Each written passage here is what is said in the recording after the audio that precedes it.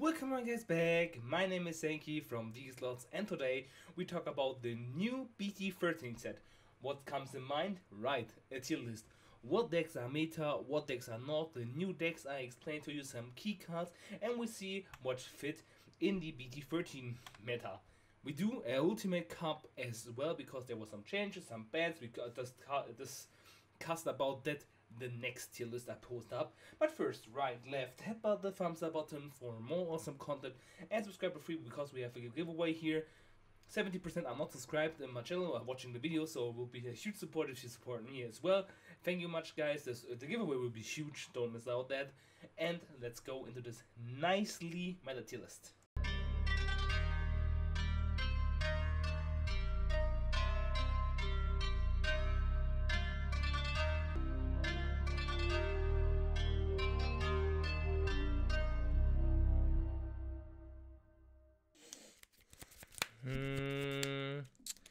I like to play Wyvern's Breath for 8.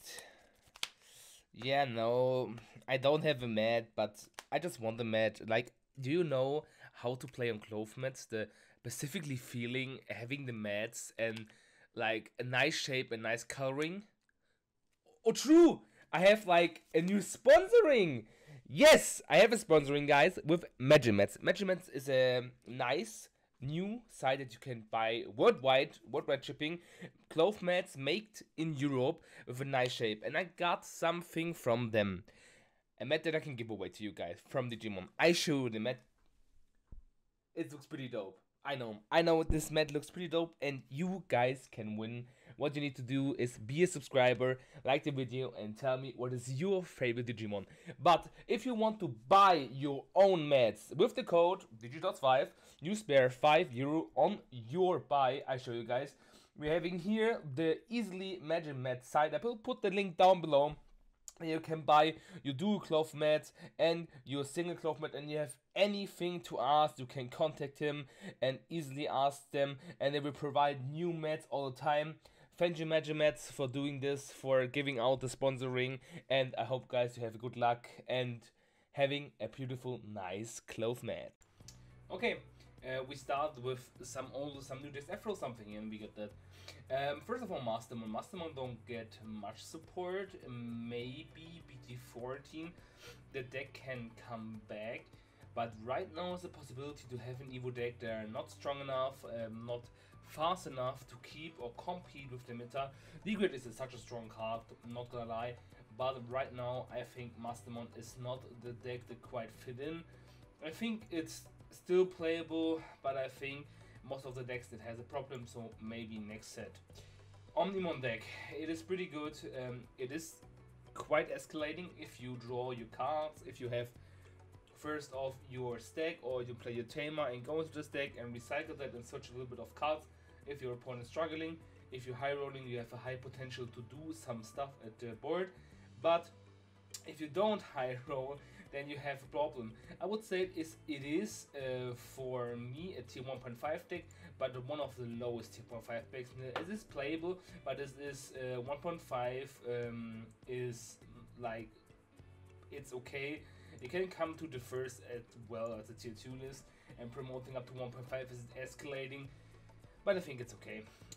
Belphemon. Belphemon is a new deck we getting in the BT13. You're playing with some nice machines that you draw cards on play, and by returning cards with Gizemon its name, you can play another cards with that. And you have your higher up monsters to play with that, what is pretty nice. Before sleep mode, Digivolve 1 form rage mode. On play by Digivolving by placing 1 before rage mode from your trash as the Digimon top Digivolution card. Until the end of your opponent's turn, this Digimon can attack and it's affected by opponent's effect. What it makes as unaffected for all things. And is it the opponent's turn? Once per turn, when an opponent's Digimon attacks by touching 2 cards, you can negate that attack. What is pretty nice. Worse is the Hunter matchup, what is pretty annoying because it's fast. In rage mode, you can trash the souls from the Belphemon, and then you get your Ragemon up. Start off your main phase with all of your opponent's level 5 below Digimon, and if you have 6 or 3 cards in your hand, this Digimon gets plus 3000 DP. See if you get +1 for the turn. What is pretty nice, end of attack by deleting this Digimon, deleting one of your Other Digimon are spend this Digimon. What is pretty nice that you can swing 2 times with double attack. What is pretty annoying, and if this Digimon will from sleep mode, touch top card of this Digimon, and then you have it again, and you get it all the time back with the sleep on effect. And then you have your tamer, what basically you can put under your Digimon and delete the level 6 Digimon and have the effect with the Digimon, what is pretty nice. Belphemon as a deck is pretty broken. It is tier 1. It is not topping so much events recordedly, but I think this deck is pretty. We have other decks that are pretty good too. Maybe making 1.5. I think 1.5 in the tier 1 is pretty okay with the deck. Beelzemon, Ultimate Cup, a lot of hits, have a hit of the Impmon, but I think Beelzemon fit in as well in the meta, and I think it is tier 1. Not one of the best tier 1s, I think. Hunter is a little bit more stronger, having more tops and do stuff, but I think tier 1 fits the deck as well. Then we have Blue Flare. Blue Flare is for me tier 1. It has nice support that's getting or got in the EX0 form. We don't having much in the EX0 form meta to having the experience to play with the deck, and the deck can be played in an aggressive version and a more combo version and stuff like that. And the Mono Cup is also good to pick on, but it is a tier 1 deck because it's pretty fast and having the mechanic like X-Cross usable for a meta deck is pretty nice. Chaos Dramon, not much doing. It has a little bit of Toms made of, but having not the great or much support that it should be. And that's the thing. Do stuff. If you have your stack, you are pretty annoying. For the Ultimate Cups, it's pretty dense deck, but we are not Ultimate Cupping. And what is pretty nice, but if you don't have a minus DP, so it's worse as the Shinramon, you have a pretty much problem with the with the deck.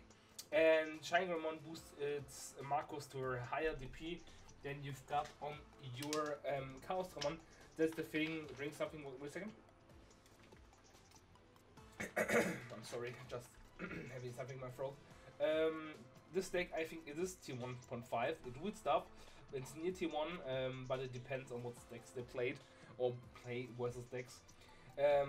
Then we have the new black support for the blocker deck. It was with the Craniamon.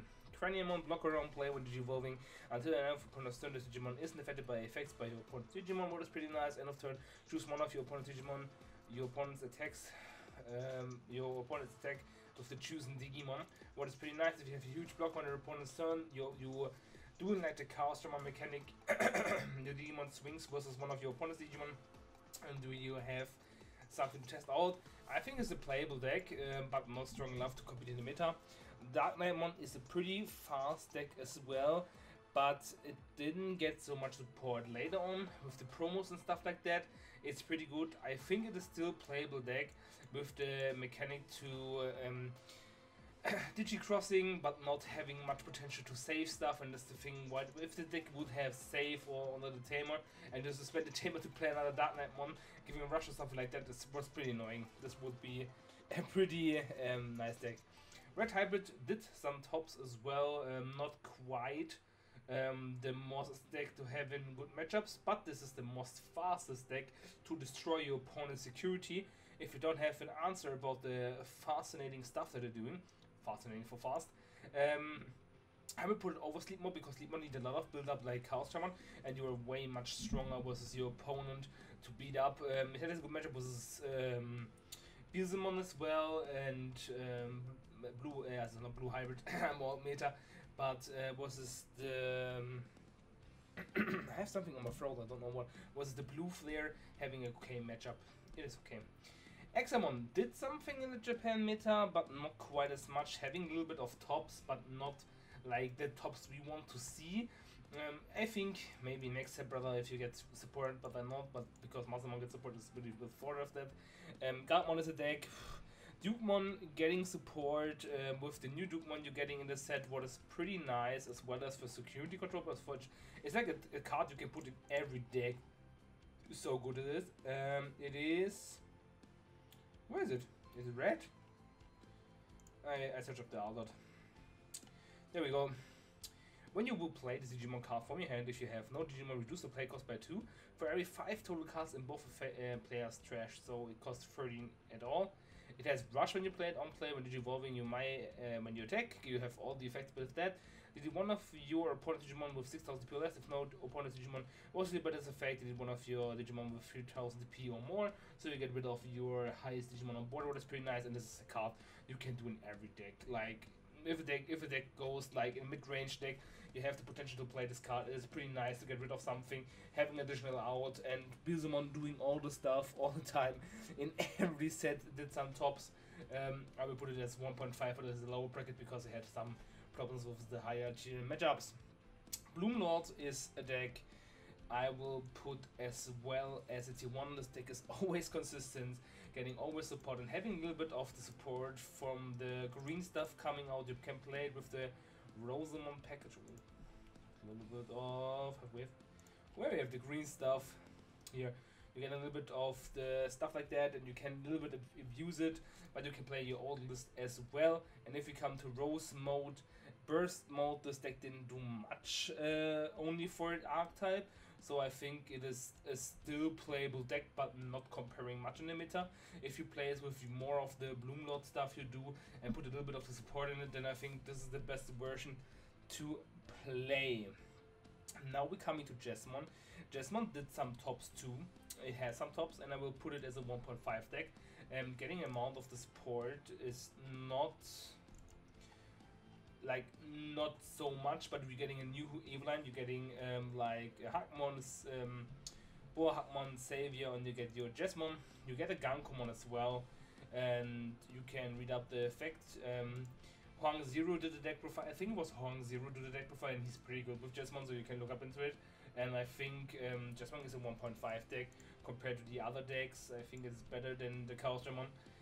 Kentaurusmon is here to build up the package for the security control, and I think security control with the Kentaurusmon and with the new Audience Breath, the new option card, I show you guys, not Canon, here.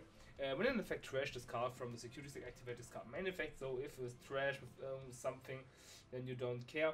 If one of your opponent's Digimon gets minus 3000 until the end of your opponent's turn, then if there are 6 or 3 security total cards in both players' security stack, or if your opponent's Digimon get -1, which is pretty annoying to have like a little bit of a -1 effect on the board. And with the new Kentaurusmon, I show you guys up, you can look at it, so the video is getting a little bit too long again. You can look up, it's pretty nice as well. With the Galamon, you have a little bit of support, and I think it is a 1.5 deck. It's annoying, like having security control in the meta, but this deck getting like more and more push. It's always there. Like the Fixmon is a pretty good card versus Tamon board state, and if you're not, you can build around that. What is the annoying part of it? Kusuhamon, Sakuyamon things.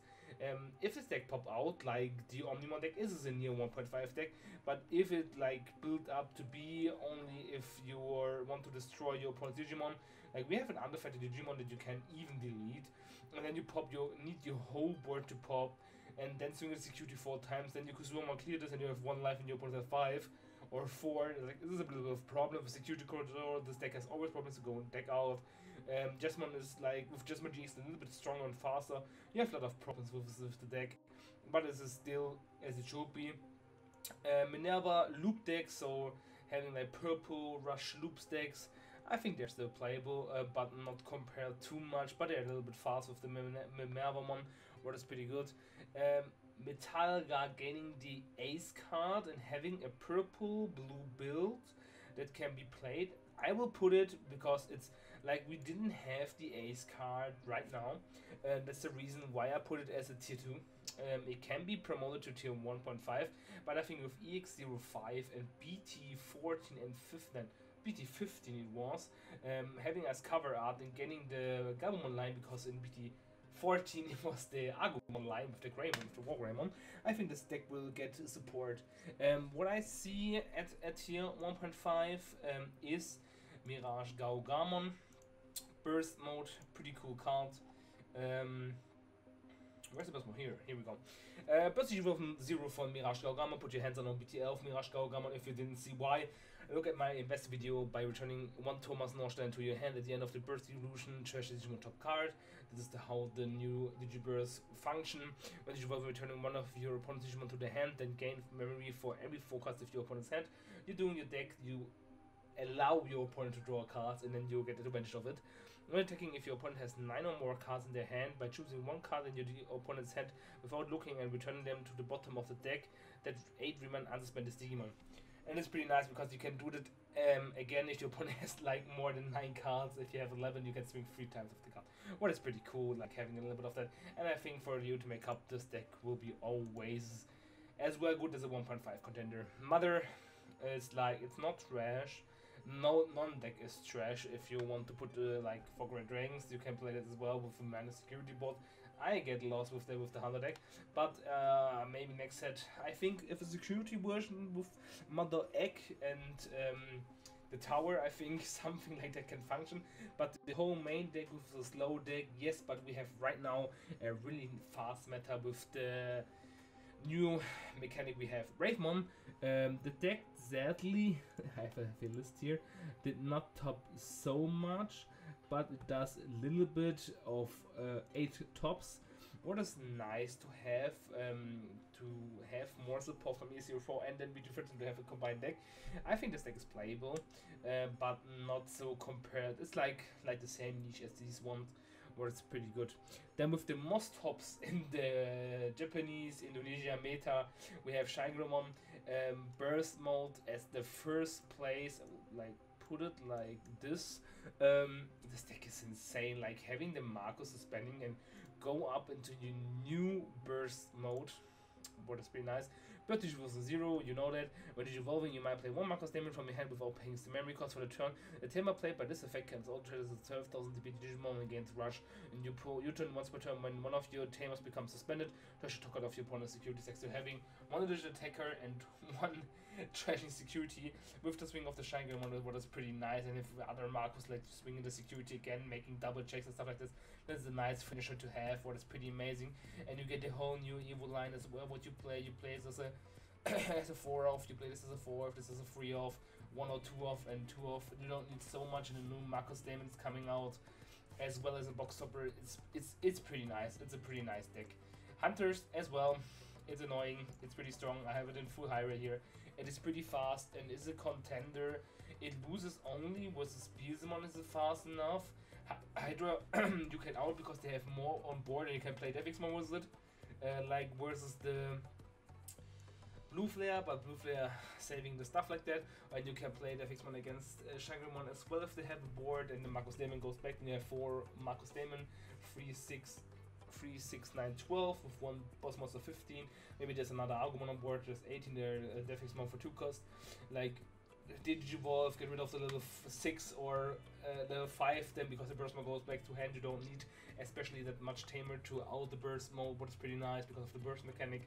So I think this deck is pretty nice with the Quartz one deck because there are multiple tamers from both multiple Digimon and you can't out it. The only problem you have is versus sleep mode versus the Kachawasmon minus security, and if Beelzemon or Hydramon or Shangomon is faster than you, then you have a problem. And then we have the X antibody. The Wolf Force. The problem is Kaisergramon is faster, destroyed. Quartzmon in Bloomlord 1 and Hunter destroyed. Shangramon destroyed. A lot of deck destroying it. It is a tier 2 contender sadly, and I think it stays there a long of time. Wargreymon X, not the raid one. The Wargreymon X and the Wargreymon raid topped a lot of. I will put them both in, and I think they're pretty nice 1.5 contender. They're not quite as a tier 1, but I think Wargreymon is always available. You can always slam your Wargreymon, you're getting a lot of support, and I think this deck will always be there. As the red Wargreymon, I think this is still a good playable deck, but not compared as strong as the dual color ones with the cool boy. And if you get X antibody support on new Agumon line is coming out on new X antibody support, this deck is always getting like buffs. That's the thing, because it enables both colors, red and black, and that's the problem about this, because it's always support. Shoutmon, maybe next set with more support, is an annoying deck, but can compete quite much if Wargreymon running around and stuff like and it's not affected by anything. This deck is faster. It had a lot of problems. Yggdrasil Royal Knights is tier 1. It is a Mega Zoo deck. It is pretty annoying and pretty strong. King Drasil, best name. Like the egg you put always under, and then you reduce the cost and play your high Digimon.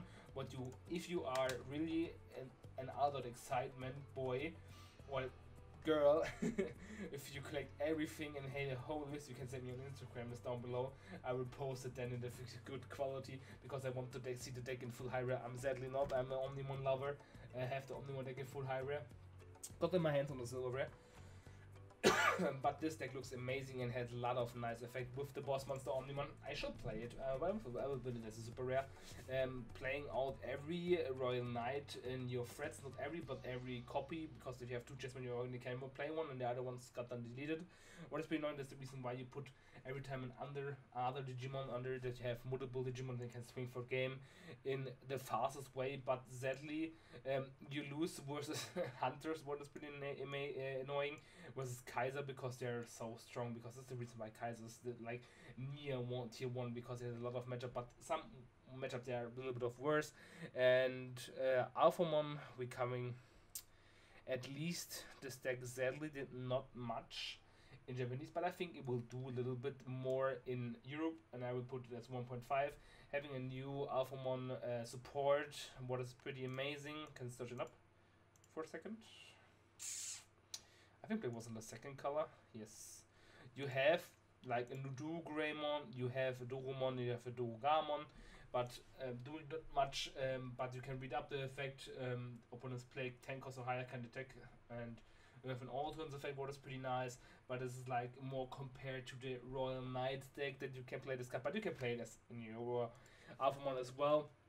And I think it's pretty nice to have it there. And this is my tier list for the BT13.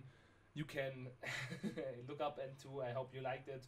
Tell me what deck you're playing in the next meta BT13, and we sit at the Ultimate Cup list. Thank you guys for watching. Have a nice day. Stay healthy. You're Zenki. Bye.